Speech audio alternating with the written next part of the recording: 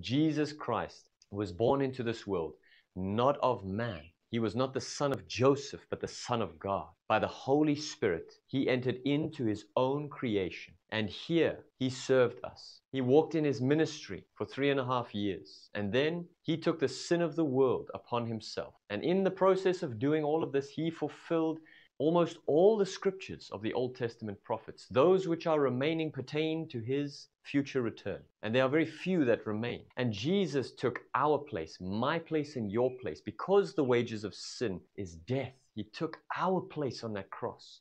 And because he was without sin, even though he was tempted in every way the same way that we are, he never sinned. And therefore, being fully God and fully man, being the divine God-man, took my place on that cross. I deserve that death. You deserve that death. And all human beings deserve that death because we are separated from a holy God by our sin. One lie is enough. The Bible says every liar will have their part in the lake of fire, the lake which burns with fire. So we need to understand how high God's standards are. One more I'm going to give you is, if we look at a woman to lust after her, Jesus said, you have committed adultery already in your heart. You see how high God's standard is. But he made a way for us. Jesus took our place on that cross. He shed every drop of his blood so that we could be forgiven, because the life is in the blood and the wages of sin is death. And so God made a way, giving his only son for you and me. It's the greatest love story ever told. And Jesus was buried and he rose the third day,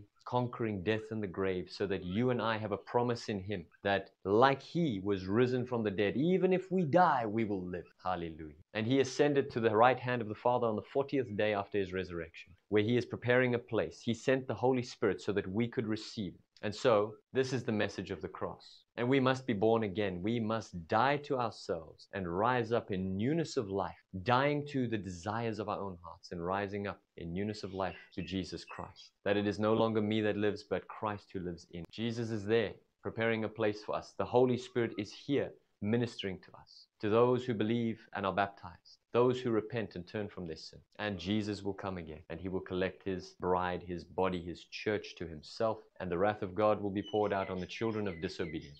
God bless you guys.